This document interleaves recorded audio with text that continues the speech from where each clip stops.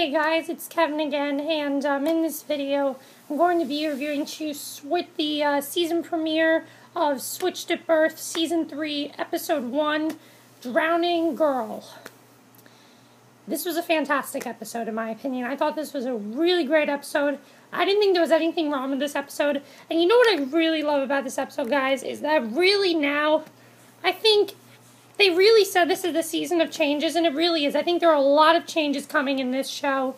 Not just some in this episode, but I think there are some coming in the future, and I'm going to talk about a few of those, because I think there are a few really big things that are going to be happening before this season, goes on hiatus.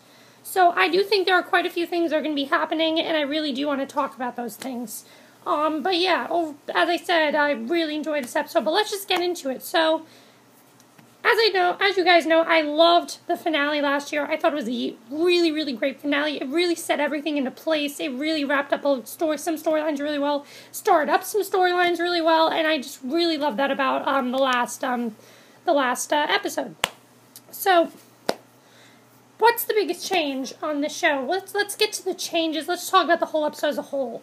So the biggest change is that Bay and Daphne are going into their senior year at Carlton. It's pretty big because, I didn't really think they were going to be in the senior year. I already thought, Toby's graduated already, but they're in their senior year now. So, they're in their senior year, and you can see that Kathryn and John, Kathryn's kind of upset about this, but, we'll get to that in a second. But when they get to Carlton, they realize things are a lot different because it's undergoing some change of its own.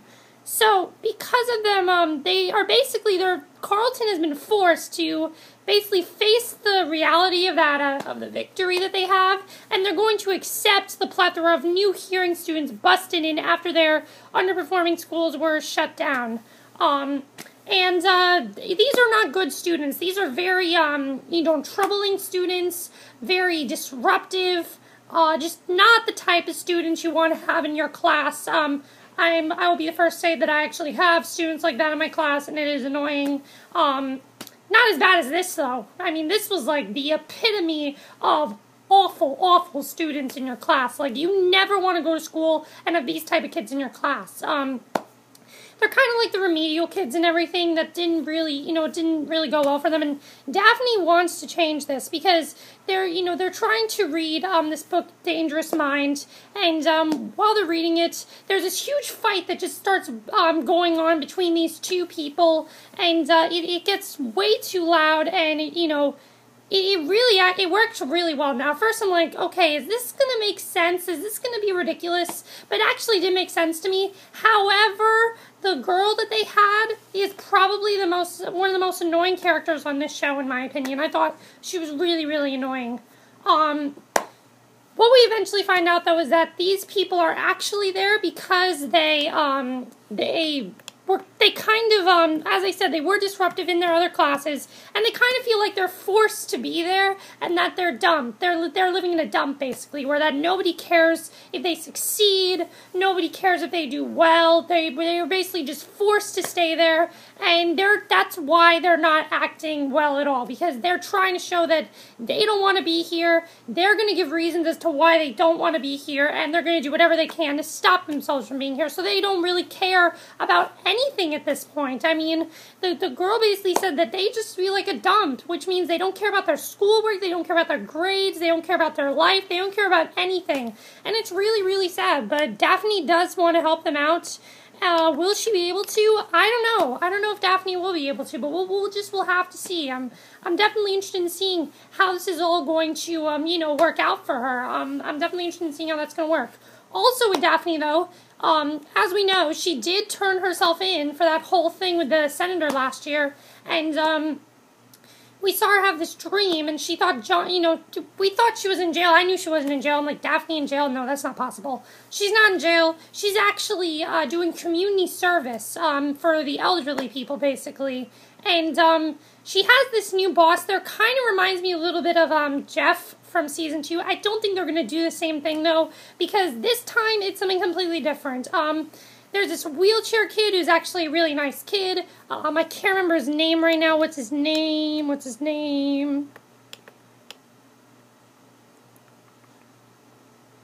I can't think of his name. But what I really do like is that, you know, he's going to basically, this wheelchair kid is trying to help her and show her that, you know, it could be okay, and, you know, she does like what she's doing, but she finally does admit to Toby that the real reason that she's so upset is because she thinks John hates her and is going to throw her out, because this wheelchair kid tells her that, you know, people get thrown out because of this stuff, and, you know, she should feel very happy that she hasn't been, and this really starts to worry her, but, so, I really like this next scene. Toby brings up the fact that she helped, that her father, you know, John helped her coach a basketball team. So Daphne kind of decides to bring that back, and her hope is for her to reconnect with John, and also for her to bring back the basketball team. Now, it actually does not really end up working. You know, it really does not end up working well for her because John is too busy, so she really doesn't get a chance to ask him. But Toby decides to do it. Toby at this point really isn't doing much of anything. Nikki is off doing some sort of, Nikki is somewhere else at this point. I can't remember exactly where Nikki is, but she's somewhere else, and he's basically just there.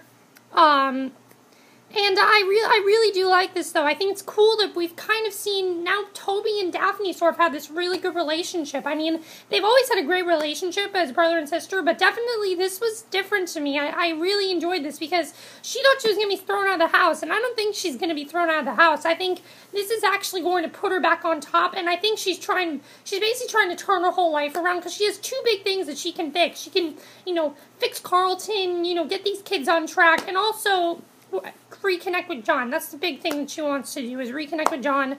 And I think Katie Lyric, who played her on this episode, did a really great job in that scene. It was a very emotional scene, and I really enjoyed that last scene of Bay, Toby, and Daphne in the car. I really enjoyed that scene because it was a lot of fun and very playful, brother and sister. Like, I really enjoyed that. Speaking of Bay, as far as Bay's going, she's also coming through a hard time. You know, she still thinks that Ty cheated on her. You know, he lied to her and told her that he cheated on her, but as we know, Mary Beth found out that he didn't. So she has to keep that secret out. I'm looking forward to seeing if Mary Beth is going to tell Bay that she, you know, knows that Ty cheated on her. I'm definitely interested in seeing that. I'm really looking forward if she does, because Mary Beth is back in this episode, which we did see. The other thing that I do like is that there's this other guy, which we'll get to in a second, but Emmett's mother recommends Bay to join this senior art program, kind of like I think it's called co-art or something like that, and Bay automatically is interested. She's having fun, except for this guy who's at first really annoying to her. He's played by Max Adler from Glee. You know, he played Gorofsky, and I think he was a really funny character. He made me laugh a lot. At first I'm like, oh god, this guy's gonna be really annoying, but then he really tried to help her out. He told her, you know, she could come to his house and, like, you know, he'd be studying homework, but it turned out to be this huge party, and it really does not end up going well for her. This guy almost gets her drunk, almost has sex with her, but he stops her from doing that, and she kind of talks to him and says how the real reason that she's so upset is because she does not know the whole thing with Toby. She does not know, Ty. She doesn't know about Ty. She does not know if Ty cheated on her. She thinks Ty cheated on her and everything, and he wants to try to help her with this, and I think that he and her might actually start to get together, and I'd actually like for that to happen. He seems like a very nice guy for her to kind of hold her back from Ty. I think Ty will eventually be back, but you gotta remember, the whole reason they did this was because he didn't want Bay to feel any remorse of him leaving and try to convince him or give him a reason not to leave, because she's just way too upset right now. It's really backfiring on his part, but, you know, definitely very interesting. Really love Bay's storyline. I thought that was great too. And then two quick things, Kathryn and Regina. Kathryn, as far as Kathryn's going, I really like her storyline. She, of course, is, as any parent would be, you know, she's kind of upset about Daphne and Bay going off to, you know, to be seniors, because she realizes they only have 1 year of school, then they're going to move out.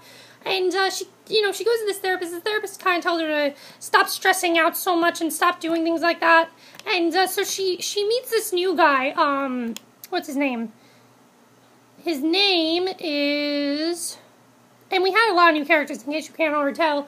Renzo, who immediately becomes her, like, new BFFs, and they start, like, doing these tap dances and just having a lot of fun, and he kind of tells her that maybe if she, you know, tell little white lies to get her out of bad situations, to keep her from doing hard stuff. But then she tells one really big lie to John, kind of about, his party or like some sort of big meeting, business meeting, dinner he had, and she lied about it, and it's really going to affect her in the end. I kind of have this feeling that John and Kathryn might actually be heading for a divorce in this season. I would not be surprised if that happened, because I just feel like that's the direction that they're going to go with this show, is that everyone's going to, everything's going to change. They said this is the season of changes, so I think that'd be a pretty big change if they got divorced, and I would not be surprised if that happened in this episode. It kind of felt like in this episode, Kathryn is kind of starting to feel detached from John a little bit, and I'm seeing that a lot, so I'm definitely interested. And also, we've seen a very different, kind of a meaner, slicker, not very nice side of John, so I really enjoyed seeing her storyline, because I'm sure a lot of mothers can relate to that. Also, I am thinking that she's going to eventually get a divorce with John, basically. I think she's going to do that. And then lastly, Regina. Her boss is leaving her job to go to London, and she tells Bay about this, and Bay says, why doesn't she just buy the company from her, which Regina thinks is a good idea. She tells Angelo about this, and Angelo kind of yells at her because this person starts yelling at him. The mother of his actual daughter, the actual mother of his daughter starts yelling at him and everything about doing, like money and debt problems. Oh, she shouldn't be here. This is not good for her. And I'm just like, shut up. Let them be happy together, because I thought it was annoying. But then, he goes off at her and everything, but then eventually he does apologize to her, and I actually really did like that he did apologize and said, hey, you know what, I will be here for you, I'm here to support you, and I will get you the money you need to buy the company, and I really hope she's successful in buying the company, because I really like to see that storyline happen, and I think that will happen, but we'll have to see. So yeah, overall, great season premiere in my opinion. I thought it was a really great premiere, and I really liked a lot of the changes happening in this episode. Let me know what you guys saw of this episode. Do you think Daphne is going to be able to redeem herself, basically? I think she will, but she has a lot of things, do you think these Carlton kids are also going to get their act together and start to actually care about things? Also, Bay and this new guy played by Max Adler, do you think he's going to, they're going to start some sort of relationship? Also, do you think Kathryn and John could be headed for a divorce? I'm thinking that's going to happen. And will Regina be able to buy the company? And also, will Mary Beth eventually tell Bay that Ty did not cheat on her?